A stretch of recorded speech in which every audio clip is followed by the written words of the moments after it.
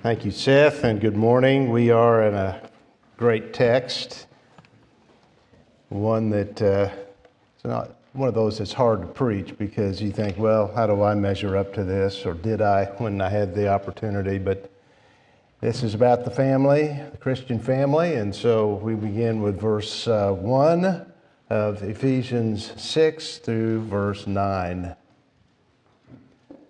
Children, obey your parents in the Lord, for this is right. Honor your father and mother, which is the first commandment with a promise, so that it may be well with you and that you may live long on the earth. Fathers, do not provoke your children to anger, but bring them up in the discipline and instruction of the Lord. Slaves, be obedient to those who are your masters, according to the flesh, with fear and trembling, in the sincerity of your heart as to Christ, not by way of eye service as men pleasers, but as slaves of Christ, doing the will of God from the heart. With good will render service as to the Lord and not to men, knowing that whatever good thing each one does, this he will receive back from the Lord, whether slave or free. Oh, what a great promise that is. We will come to the end of our lives, and if we've lived a very obedient life, no one lives a completely obedient life, we'll be rewarded for doing what we should do anyway. There's nothing we do that is so spectacular that it deserves a reward. Everything we do is only what we should do, and yet the Lord is gracious and merciful and bountiful and rewards us for the very things we're supposed to do. And that's the promise we have in verse 8. Verse 9, and masters, do the same things to them, that is, to their slaves.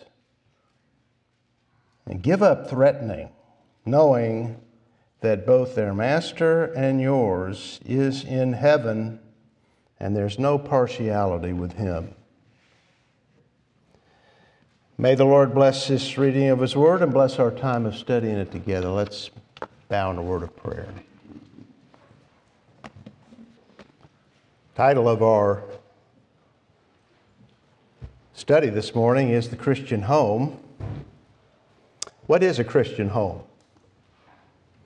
It's an important question, especially since modern society is making a full-throated attack on what we could call, and what often is called, the traditional family.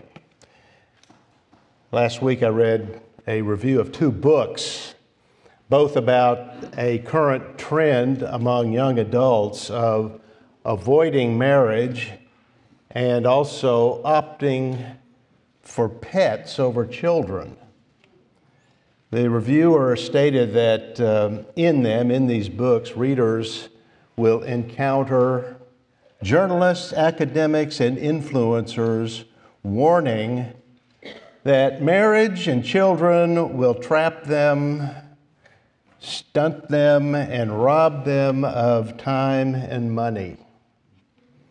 As a result, as you can imagine, marriage is down in our country, and so is the national birth rate.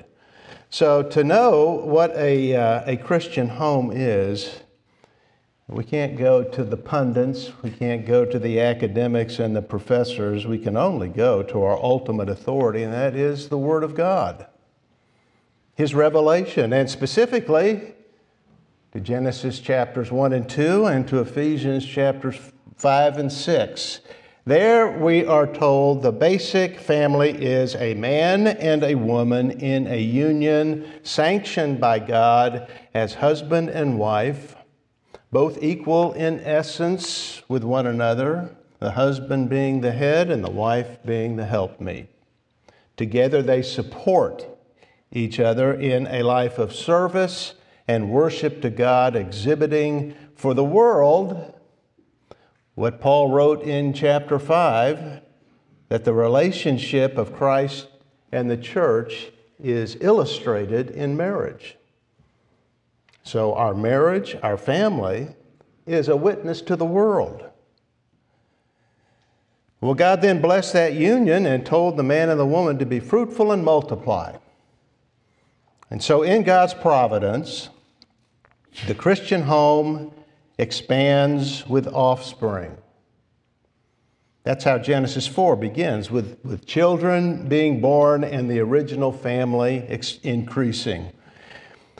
That's not always God's will. Sometimes the Christian home is without children. Perhaps that was the situation with Priscilla and Aquila, whom Paul met and served with in Corinth. Like Paul, they were freed up to minister as missionaries and open up their home to the church as a weekly meeting place, which they did. But generally, the Christian home involves children, and often in the ancient world, it involved servants. This expanded home is what Paul describes in Ephesians chapter 6, verses 1 through 9. It begins with children. There were probably many of them sitting in the congregation listening to Paul's letter being read. They had heard how their parents were to behave toward one another, their responsibilities as Christian husband and wife. Now they hear how they are to behave toward their parents. Paul had two things to say to them. First, they were to obey their parents. Children, obey your parents in the Lord, for this is right. A child's obedience is right, and that word right means something like well-pleasing. That's Paul's first justification for this command. It is right. It is the proper behavior for a child. And that was recognized in all societies. Both Greek and Roman philosophers taught it. But Paul was not writing to just all children in general, but to Christian children. It is obedience in the Lord that he commends. And that means this is a spiritual duty. A child might obey a parent from fear or affection, but the highest reason for obedience is the conviction that obedience is the will of God. And that conviction brings the best response. So obedience is to be done from a desire to do what is pleasing, well-pleasing to the Lord. That makes obedience right. It's God's will. And so it is wise. God's arrangement of the family with parents having authority over children is not an arbitrary structure. Parents have wisdom, the wisdom of experience, if not the wisdom of the Word of God, but hopefully both. But wisdom of experience, certainly. Sometimes they've made the mistakes that children are desperately trying to repeat. They've been down that road and they know the allure of it and the allure of the things of this world and the consequences, if not from their own experience, then from that of others. So it is right and wise for Christian children to obey their parents. And that applies to all children, even those who have non-Christian parents. No one picks the family that he or she is born into. We don't pick our parents. Providence does that. And providence is all wise and perfect. It's God's will. And Paul's instruction applies to that situation.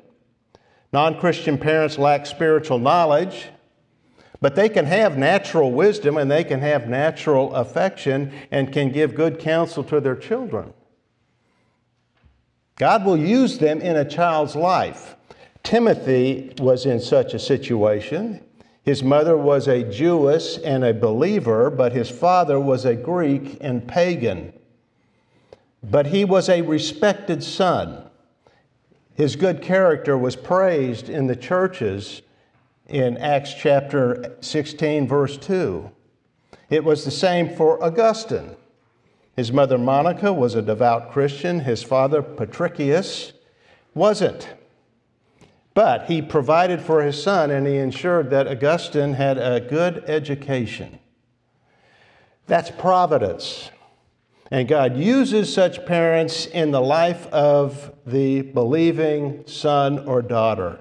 He has a purpose for everything. He works all things according to the counsel of his will. So, regardless of the situation, with godly parents or even unbelieving parents, obedience is right. And Paul reinforced that with a quote from the Old Testament, from the Ten Commandments. And here he makes his second point, and that is that children are to respect their parents. Honor your father and mother, which is the first commandment with a promise. This is the fifth of the 10 commandments. As you know, there were 2 tablets on which the law was written. The first 4 are about man's duty to God, and the next 6 are about man's duty to man, or so that is understood.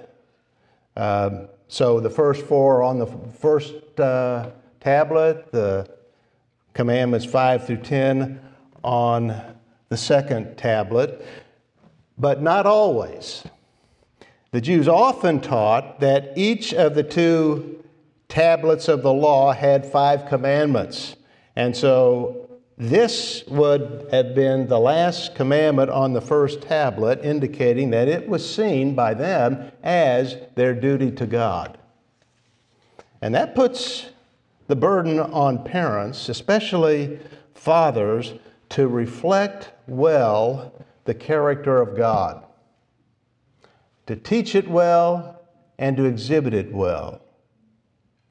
It's often been pointed out that a child's perception of the character of God is picked up from the character of his or her father. God's represented in the Bible as our Heavenly Father.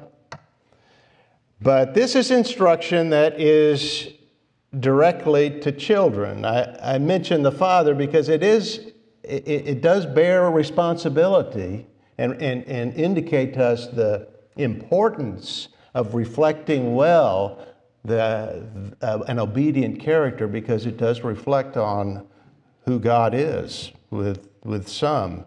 But the responsibility here is directed specifically to children. They are to honor their parents. It is an obligation to God, and Paul reinforces that by stating it is the first commandment with a promise.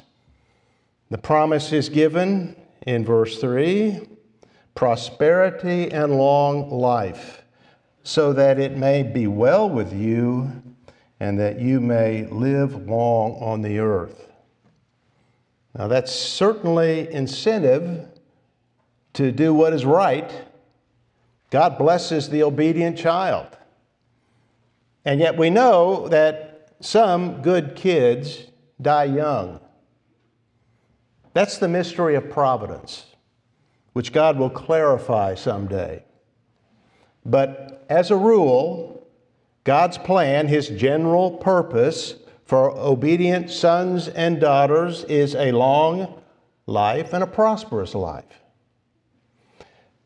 There are obvious reasons for this. The obedient child heeds warnings and stays out of trouble and harm's way, while the disobedient son does not.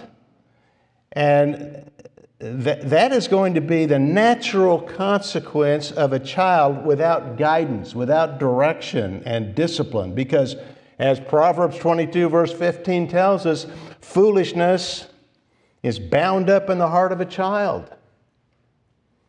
And so it's natural to go off the rails. Through obedience to the yoke of discipline, character is built. Healthy patterns of behavior are formed, and a safe and prosperous life follows from that. And so it is incumbent upon a parent to teach a child, to deal with a child so that that natural tendency of foolishness will be curbed and controlled, and wisdom will be implanted. Now, there's no better example, I think, anywhere in the Bible than of what we're talking about here than the Lord's life. Luke records a unique incident. He's the only one that records the early events of our Lord's life other than his birth by Matthew. But Luke goes beyond that to tell us about the early years of the Lord's life in Luke chapter 2, when at the age of 12 he went up to Jerusalem with his parents. But you'll remember he didn't return with them. And when they realized that he wasn't in the caravan, they panicked. They rushed back to the city. They searched for him for a couple of days frantically, and finally they found him in the temple, speaking with the teachers. They scolded him, but he responded respectfully, "Did you not know that I had to be in my Father's house?" Well, they should have known that. He was being obedient to his heavenly Father. But he returned to Nazareth with his parents, his earthly parents, and Luke wrote, continued in subjection to them, increasing in wisdom and stature and in favor with God and men. He developed in a natural way through the instruction of his parents and the discipline of his parents in his human nature. Jesus was a perfect person. His human nature was flawless and impeccable, without sin, without the ability to sin. I probably should say it was impossible for him to sin. And yet, we read he continued in subjection to his parents, and he grew and prospered. That was the means of his development in his human nature. He is our Savior, but he is also our example.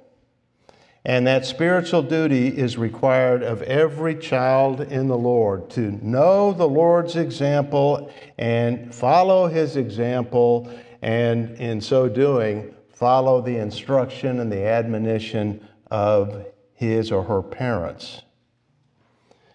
But parents have their duty as well, and that is to provide a father's instruction and a mother's teaching. That's Proverbs chapter 1, verse 8. That's the way a child grows into an obedient, respectful son or daughter. That's not, again, natural for a child. And so it takes time and it takes effort on the part of parents. It's an investment. And it is the instruction that Paul gives. And again, Paul makes 2 points, one negative and one positive. He wrote, "Fathers, do not provoke your children to anger." The problem here is not strictness. Rules need to be laid down and boundaries need to be set. But also, that needs to be done with love, with explanation, with wisdom and consistency. And at times, and this is my own addition to that, with some leniency, with mercy. What is worse than being overly strict is being overly indulgent. There are notorious examples of that in the Bible. Eli, the high priest, was a weak father who took no action against his profane sons, Hophni and Phinehas. And so God did.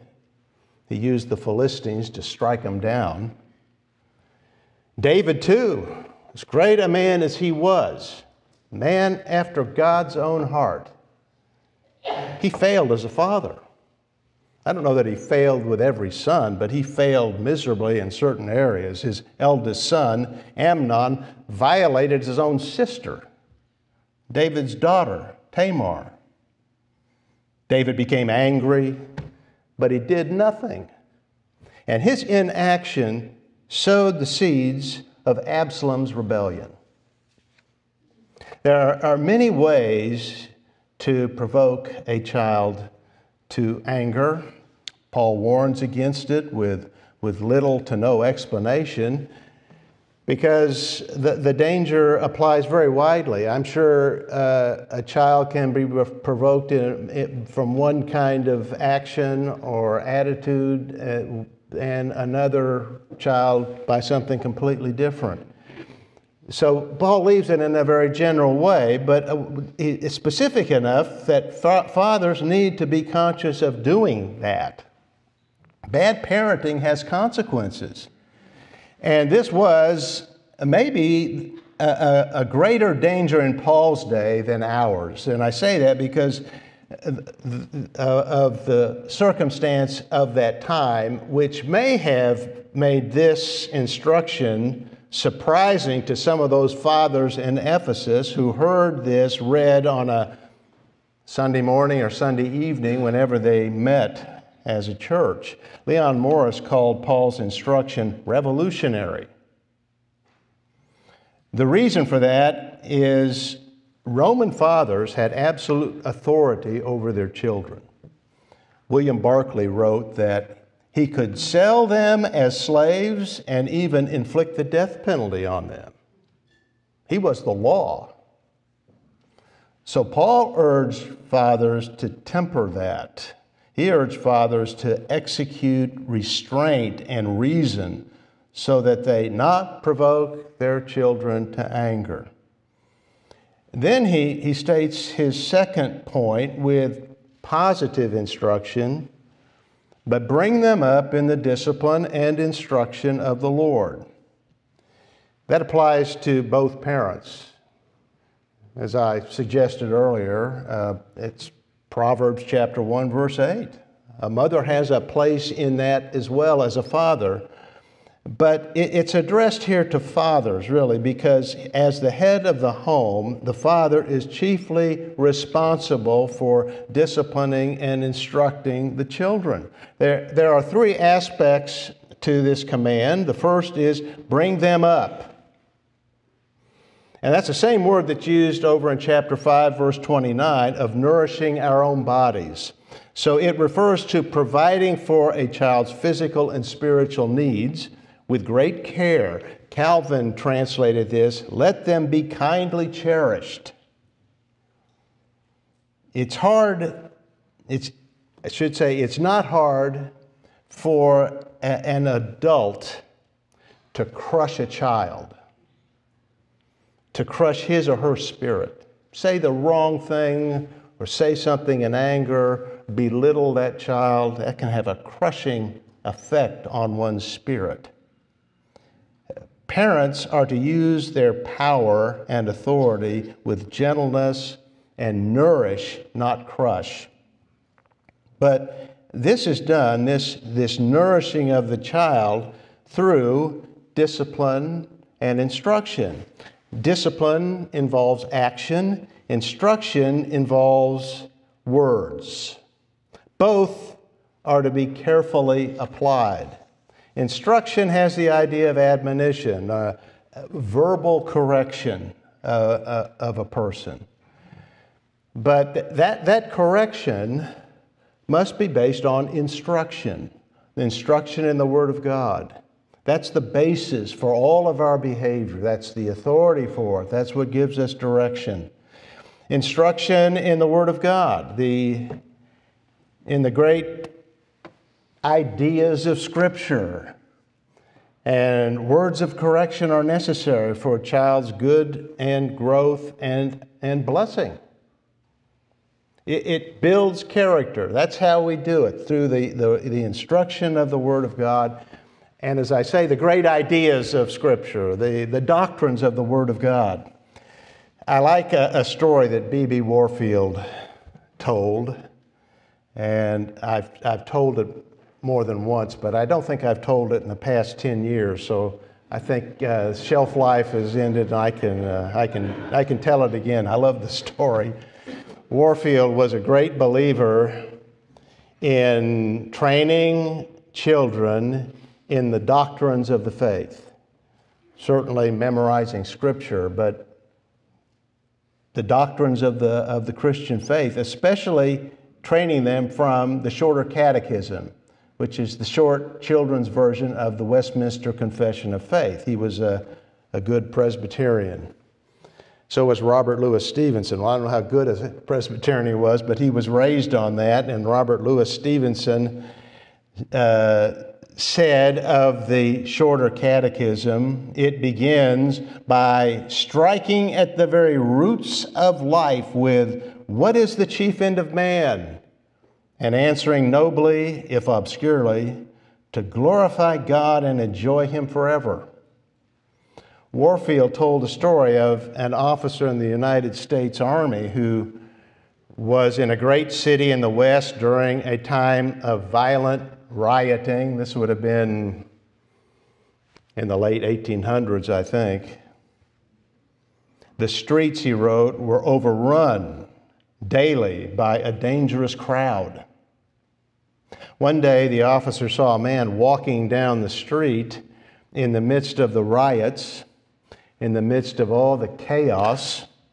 And as he approached, he saw in him a certain bearing, a calmness that set him apart.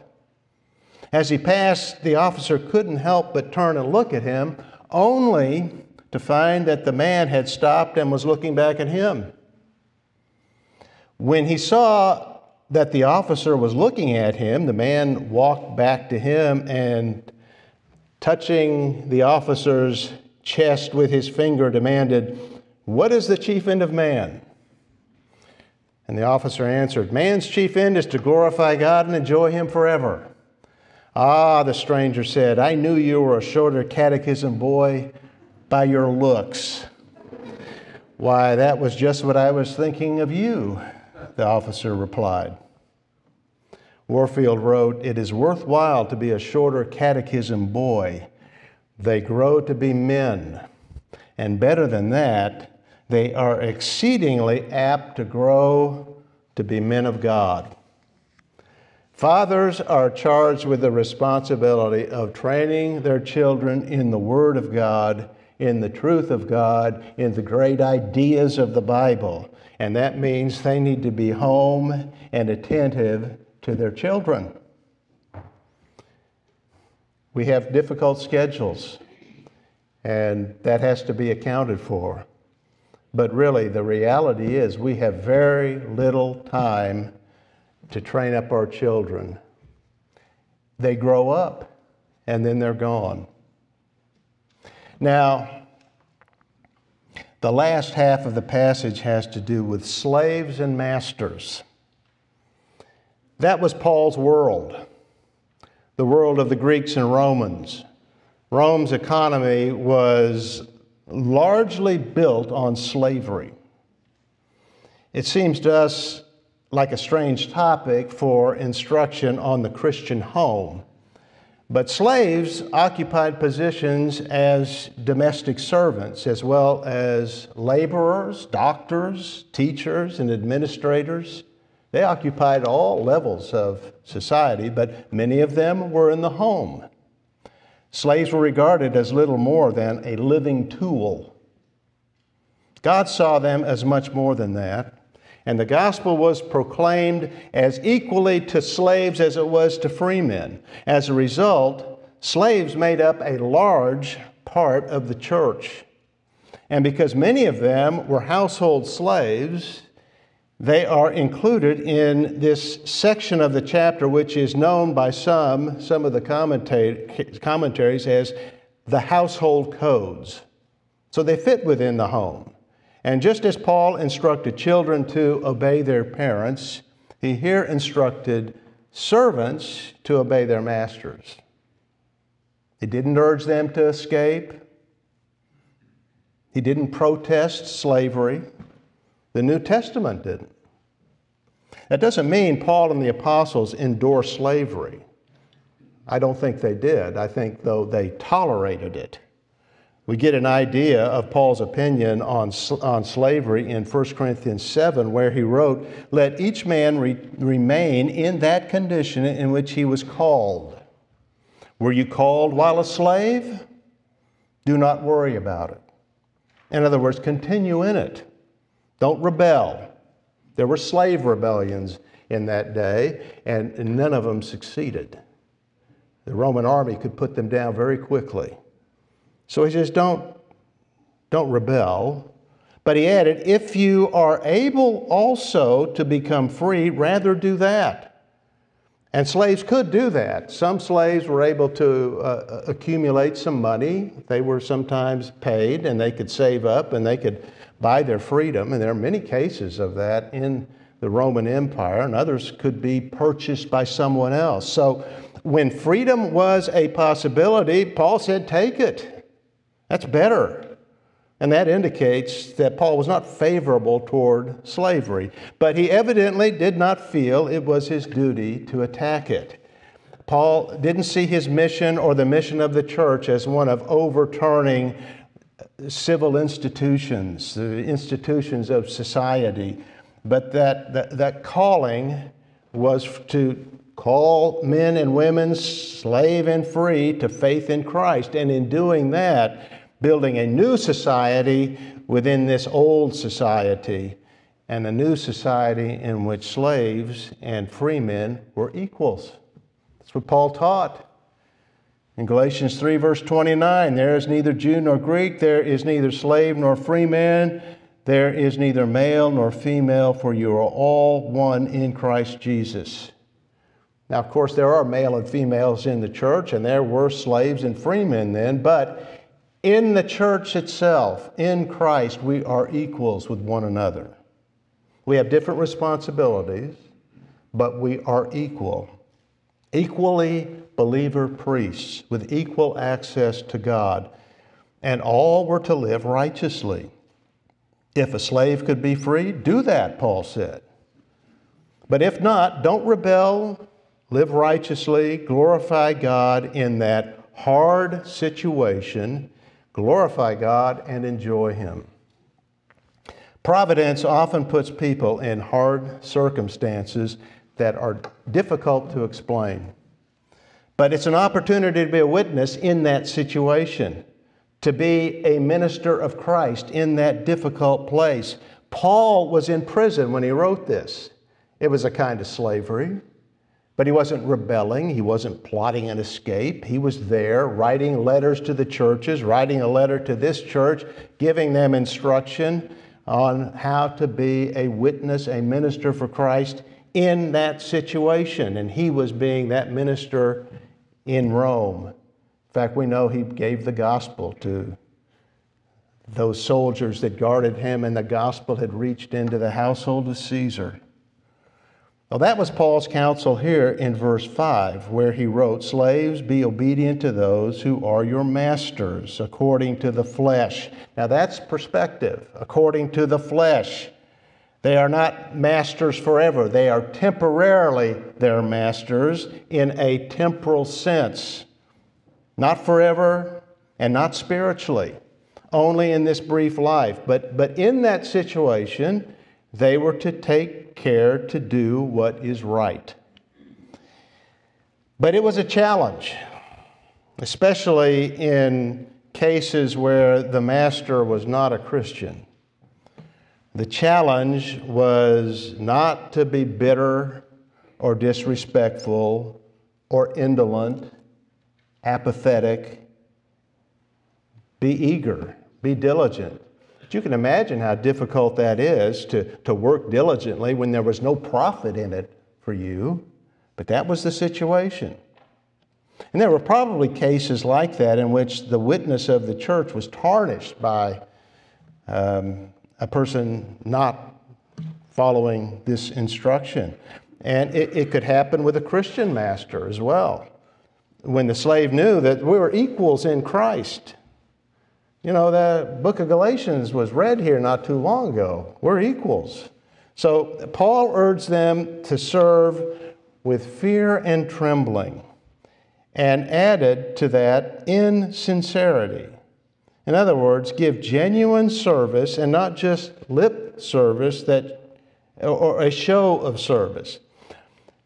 Joseph in Egypt is the great example of that. First, he was a slave in Potiphar's house. And then he was a prisoner in an Egyptian jail. And in each situation, he was diligent. And God blessed him. And God had untold ways of blessing Christian slaves back then. Their real master and Lord is Christ. And that was the real motivation for serving well. It's what Paul told them at the end of the verse. They were to serve in sincerity as to Christ. And that applies broadly. This instruction is largely, for us, historical. We're not living in that situation today. But we all labor. We all work. And our work is not always pleasant. Still, we are to work as unto the Lord, as to Christ. He is the one we're serving. And that should motivate us to serve well, to glorify Him, the Savior, the one who gave His life for us. We're to give our lives for Him, and that giving of our lives to Him takes place in the workplace. Well, Paul develops that a little further in verses 6 and 7, where he explains his meaning of serving with sincerity of heart, or sincere obedience. Obedience is not to be by way of eye service. In other words, not working hard only when the master is watching. That's being a man pleaser, not living as a servant of Christ or doing God's will. With good will, Paul wrote in verse 7, render service as to the Lord and not to men. Leon Morris translated this, slaving with good will. Has the idea of working in a hard situation, but working cheerfully and diligently. This is 1 Corinthians 6, verses 19 and 20. Paul wrote, Do you not know? You are not your own, for you have been bought with a price. Therefore, glorify God in your body. We are slaves of Christ, first and foremost. And that's what we're to be doing, whether in slavery or in freedom, and it has its reward. If not in this life, and we don't always get the rewards that we might hope for in this life, but we certainly get them in the next.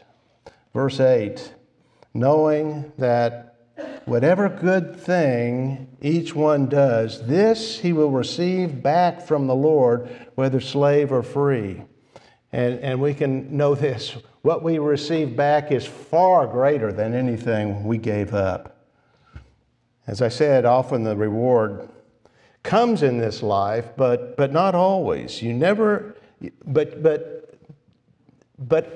in that sense of coming in this life, you never know what's going on. You never know who's watching you and how things are unfolding, and how by God's providence, a person's careful work, diligent work that he or she doesn't think anybody is noticing, but he's doing it for the Lord, that is brought to the attention of a boss or a manager.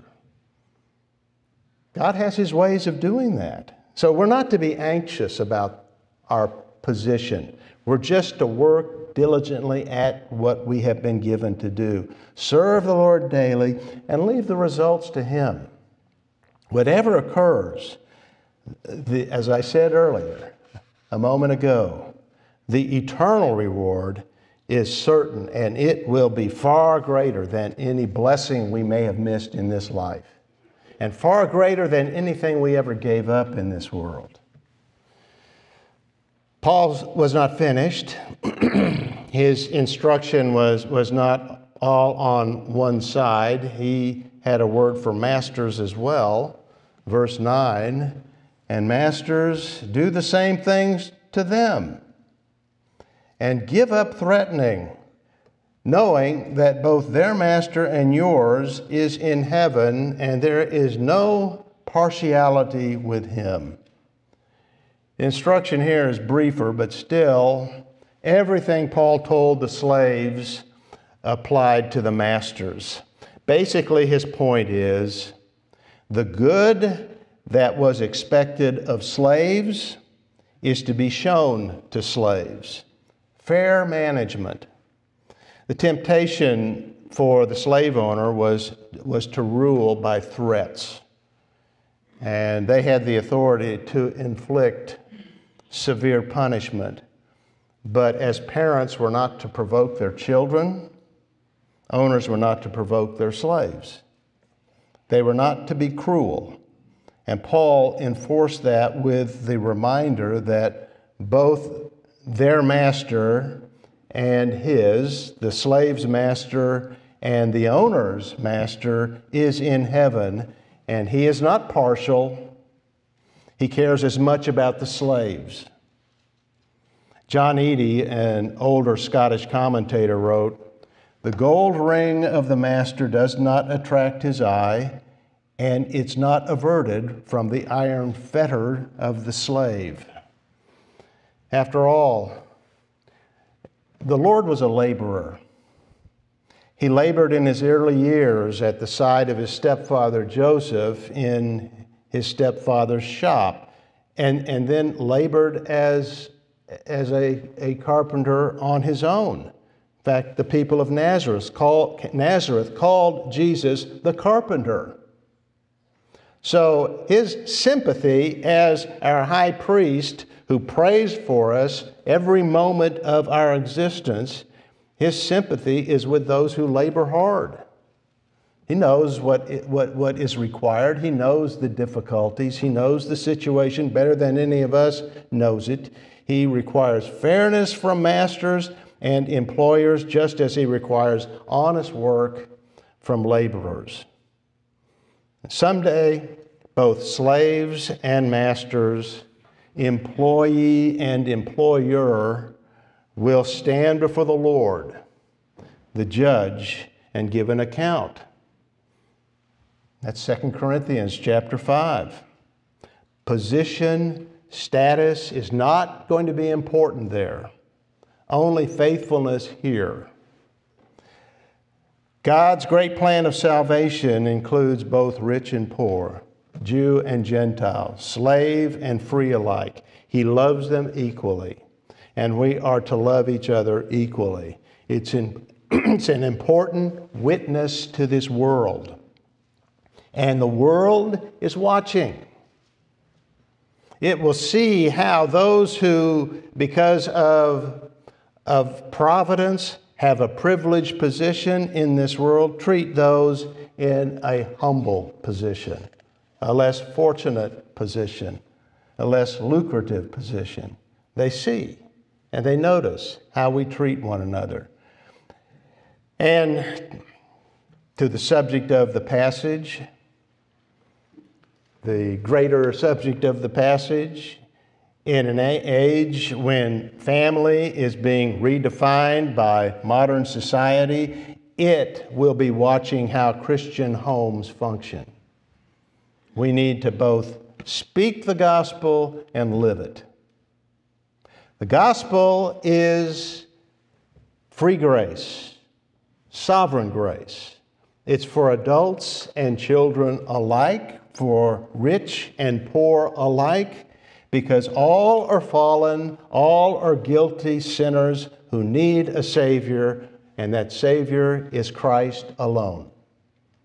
He died as a sacrifice to bear the sins of sinners, pay for them in full, and grant forgiveness and life eternal to all who recognize their guilt and believe in Him. Trust in Him as their Savior. Nothing in my hand I bring, simply to thy cross I cling. That's salvation. And if you don't have it, if you've never put your faith in Christ, come to Him, trust in Him, become a child of God, and then by his grace and power, live to his honor and glory and enjoy him forever. Well, let's stand and sing number 28 in the Songs of Praise book. I think I got it right this week. His Robes for Mine, hymn number 28. Father, what a great truth we've just sung, that at the cross, sin's wage is paid, propitiation won. The price has been paid. Your justice is satisfied. Your wrath has been turned away in your Son, and that's for all who've put their faith in him. So we thank you for that, and as we think about that, that should really galvanize within our hearts a desire to live to your glory and not our own satisfaction and pleasure, to be selfless and to serve you by serving one another. May that be the case. We thank you for your grace and mercy. And now, Father, we pray that great prayer of Aaron, the prayer you gave him. The Lord bless you and keep you. The Lord make his face shine on you and be gracious to you. The Lord lift up his countenance on you and give you peace. In Christ's name, amen.